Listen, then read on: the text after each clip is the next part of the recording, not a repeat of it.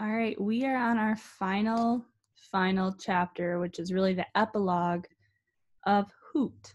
So, and then we'll have to try to find a new book to read. During the following weeks, the Mother Paula story mushroomed into a full-blown scandal. The missing environmental impact statement made the front page of the Gazette and ultimately proved to be the fatal blow to the Pancake House project.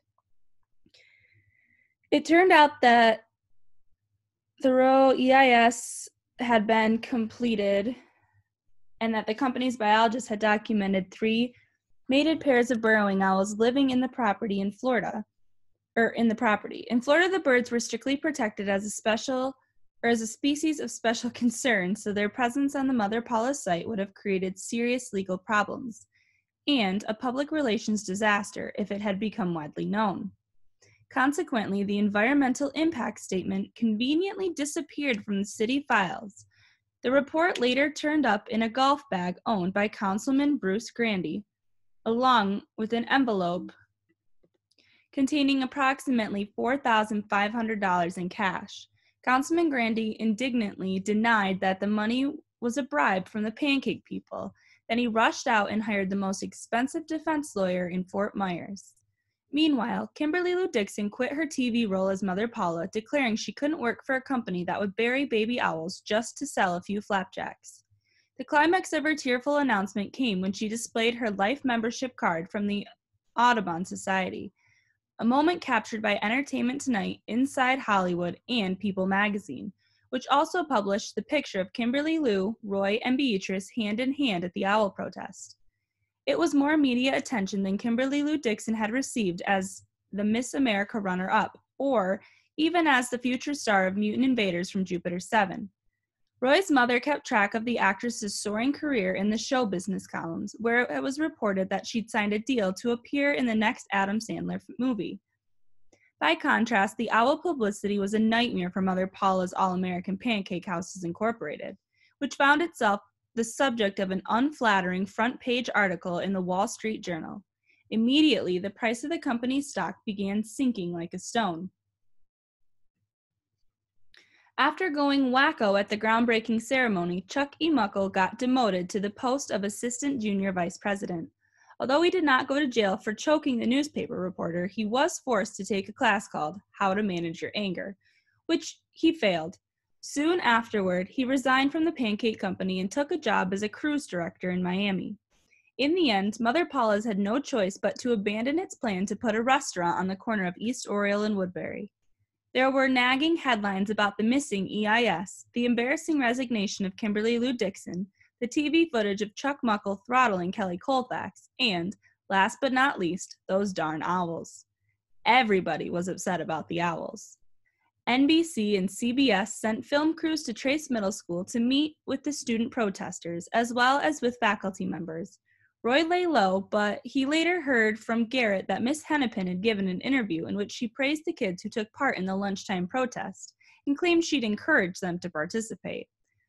Roy was always amused when grown-ups lied to make themselves look more important. He wasn't watching TV that evening, but his mother burst in to report that Tom Brokaw was talking about him and Beatrice on the network news. Mrs. Eberhardt led Roy to the living room just in time to hear the president of Mother Paula's promise to preserve the Coconut Cove property as a permanent sanctuary for burrowing owls and to donate $50,000 to the Nature Conservancy. We want to assure all our customers that Mother Paula's remains strongly committed to protecting our environment, he said, and we deeply regret that the careless actions of a few former employees and contractors may have put these unique little birds in jeopardy. What a crock, Roy muttered. Roy Andrew Eberhardt. Sorry, Mom, but the guy's not telling the truth. He knew about the owls. They all knew about the owls. Mr. Eberhardt muted the television set. Roy's right, Lizzie. They're just covering their butts. Well, the important thing is you did it, Roy's mother told him. The birds are safe from the Pancake people. You should feel great about that. I do, Roy said, but it wasn't me who saved the owls. Mr. Eberhardt came over and put a hand on his son's shoulder. You got the word out, Roy. Without you, nobody would have known what was happening. Nobody would have showed up to protest the bulldozing. Yeah, but it all started because of Beatrice's stepbrother, Roy said. He's the one who should have been on Peter Brokaw or whatever. The whole thing was his idea. I know, honey, Mrs. Eberhardt said, but he's gone. Roy nodded. Sure looks that way. Mullet Fingers had lasted less than 48 hours under the same roof with Lana, who'd spent most of that time on the telephone trying to drum up more TV interviews. Lana had been counting on her son to keep the Leap family in the limelight, which is the last place he wanted to be. With Beatrice's assistance, the boy had snuck out of the house while Lana and Leon were arguing about a new dress that Lana had purchased for $700 in anticipation of appearing on the Oprah Winfrey Show. Nobody from Oprah's program ever called Lana back, so Leon had demanded she return the dress and get a full refund. When the Leap shouting reached the same approximate decibel level as a B-52, Beatrice lowered her stepbrother out a bathroom window. Unfortunately, a nosy neighbor had mistaken the escape for a burglary in progress and had notified the police. Mullet Fingers only made it 2 blocks before speeding patrol cars surrounded him. Lana had been furious to learn her son was up to his old runaway tricks. Out of spite, she told the officers that he'd stolen a valuable toe ring from her jewelry box and demanded that he be locked up in juvenile detention to teach him a lesson. There, the boy had lasted only 17 hours before breaking out, this time with an unlikely accomplice. Hiding in the laundry basket with his new best friend, Dana Matherson, undoubtedly had no clue that he'd been specially selected to join the jailbreak, that the scrawny blonde kid knew exactly who he was and knew all the rotten things he'd done to Roy Eberhardt. Being of simple mind, Dana probably had thought only of his unexpected good fortune as the laundry basket was loaded into the laundry truck, which was then driven out the gates of the detention center. Even the approaching sirens probably hadn't worried him until the truck braked and the back doors flew open. It was then the 2 young fugitives leaped from the smelly bundle of dirty clothes and made a run for it. Later, when Roy heard the story from Beatrice, he knew instantly why her stepbrother had chosen Dana Matherson as an escape partner. Mullet Fingers was fleet and slippery, while Dana was sluggish and sore-footed, still not fully recovered from his encounter with the rat traps. The perfect decoy. That was Dana. Sure enough, the police had easily caught up with the big thug, though he shook off 2 officers before eventually being tackled and handcuffed. By then, Beatrice's stepbrother was a distant blur, a bronze-colored wisp vanishing into a snarled tree line. The police never found him, nor did they search particularly hard. Dana was the prize catch, the one with the rap sheet and the bad attitude. Roy couldn't find Mullet Fingers either. Many times he'd ridden his bicycle to the junkyard and checked the JoJo's ice cream truck, but it was always empty. Then, one day, the truck itself vanished, dragged off and pressed into a rusty cube of scrap metal. Beatrice Leap knew where her stepbrother was hiding, but he'd sworn her to secrecy. Sorry, Tex, she told Roy. I made a blood promise. So yes, the kid was gone. And Roy knew he'd never see Napoleon Bridger again, unless he wanted to be seen. He'll be all right. He's a survivor, Roy said, for his mother's benefit. I hope you're right, she said, but he's so young. Hey, I've got an idea, Roy's father jangled his car keys. Let's go for a ride. When the Eberhardts arrived at the corner of Woodbury and East Oriel, 2 other vehicles were already parked at the fence gate. One was a squad car, the other was a blue pickup truck. Roy recognized both of them. Officer David Delinko had stopped on his way home from the police station where he'd received another commendation from the chief, this time for aiding in the recapture of Dana Matherson. Leroy Curly Brannett, who was temporarily between jobs, had been driving his wife and mother-in-law to the outlet mall when he decided to make the brief detour. Like the Eberhardts, they'd come to see the owls. As dusk fell, they waited in a friendly and uncomplicated silence, though there was plenty they could have talked about. Except for the fence with its fading streamers, the land bore no sign that the Pancake House people had ever been there. Curly's trailer had been towed, the earth-moving machines hauled away, the Travel and Johnny's returned to the toilet rental company. Even the survey stakes were gone, uprooted and carted off with the trash. Gradually, the night air filled with the buzz of crickets, and Roy smiled to himself, remembering the boxful he'd released there. Obviously, the owls had plenty of other bugs to eat. Before long, a pair of the birds popped out of a nearby burrow. They were followed by a wobbly-legged youngster that looked as fragile as a Christmas ornament. In unison, the owls rotated their onion-sized heads to stare at the humans who were staring at them. Roy could only imagine what they were thinking. I gotta admit, Curly said with a fond grunt, they're kinda cute.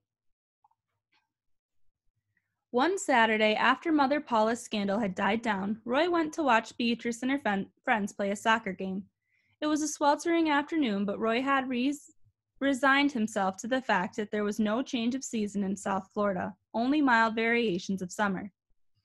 And though he missed the crisp Montana autumns, Roy found himself daydreaming less often about the place.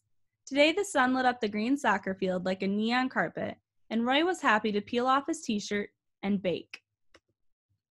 Beatrice scored 3 goals before she noticed him sprawled in the bleachers. When she waved, Roy gave her 2 thumbs up and chuckled because it was pretty funny. Beatrice the bear waving at Tex, the new kid. The high sun and steaming heat reminded Roy of another bright afternoon not so long ago, in a place not so far off. Before the soccer match ended, he grabbed his shirt and slipped away. It was a short ride from the soccer field to the hidden creek. Roy chained his bike to a gnarly old stump and picked his way through the tangled trees. The tide was very high, and only a weather-beaten wedge of Molly Bell's pilot house showed above the waterline. Roy hung his sneakers on a forked limb and swam out toward the wreck, the warm current nudging him along. With both hands, he grabbed the lip of the pilot house roof and hoisted himself up on the warped bare wood. There was scarcely enough space for a dry perch. Roy lay on his belly, blinked the salt from his eyes, and waited. The quiet wrapped around him like a soft blanket. First, he spotted the T-shaped shadow of an osprey crossing the pale green water beneath him. Later came the white heron gliding low in futile search of shallow edge to wade. Eventually, the bird lighted halfway up the black mangrove, squawking irritably about the high tides. The elegant company was welcome, but Roy kept his eyes fastened on the creek. The splash of a feeding tarpon upstream put him on alert, and sure enough, the surface of the water began to shake and boil. Within moments, a school of mullet erupted, sleek bars of silver shooting airborne again and again. Atop the pilot house, Roy scooted forward as far as he dared, dangling both arms. The mullet quit jumping, but assembled in a V-shaped squadron that pushed a nervous ripple down the middle of the creek toward the Molly Bell. Soon the water beneath him darkened, and Roy could make out the blunt-headed shapes of individual fish, each swimming frantically for its life. As the school approached the sunken crab boat, it divided as cleanly as it had been sliced by a saber. Quickly, Roy picked out one fish and, teetering precariously, plunged both hands into the current. For one thrilling moment, he actually felt in his grasp as cool and slick and magical as mercury. He squeezed his fingers into fists, but the mullet easily jetted free. Leaping once before, it rejoined the fleeing school. Roy sat up and gazed at his dripping, empty palms. Impossible, he thought. Nobody could catch one of those darn things bare-handed, not even Beatrice's stepbrother. It must have been a trick, some sort of clever illusion. A noise like a laugh came out of the dense, knotted mangroves. Roy assumed it was the heron, but when he looked up, he saw the bird had gone. Slowly he rose, shielding his brow from the sun's glare. "That you?" he shouted. "Napoleon Bridger, is that you?" Nothing. Roy waited and waited until the sun dropped low and the creek was draped in shadows. No more laughing sounds came from the trees. Reluctantly, he slid off the Molly Bell and let the falling tide carry him to shore. Robotically, he got into his clothes, though when he reached for his shoes, he saw that only one was hanging from the forked bow. His right sneaker was missing. Roy put on the left sneaker and went hopping in search of the other. He soon found it half submerged in the shallows beneath the branches, where he figured it must have fallen. Yet, when he bent to pick up the shoe, it wouldn't come loose. The laces had been securely entwined around a barnacle-encrusted root. Roy's fingers trembled as he undid the preciously tied clove-hitch knots. He lifted the soggy sneaker and peeked inside. There he spied a mullet no larger than a man's index finger, flipping and splashing to protest its captivity. Roy emptied the baby fish into his hand and waded deeper into the creek. Gently he placed the mullet in the water, where it flashed once and vanished like a spark. Roy stood motionless. listening intently, but all he heard was the hum of mosquitoes and the low whisper of the tide. The running boy was already gone. As Roy laced on his other sneaker, he laughed to himself. So the great bare-handed mullet grab wasn't a trick. It wasn't impossible after all. Guess he'll have to come back another day and try again, Roy thought. That's what a real Florida boy would do. And that is the end of our book.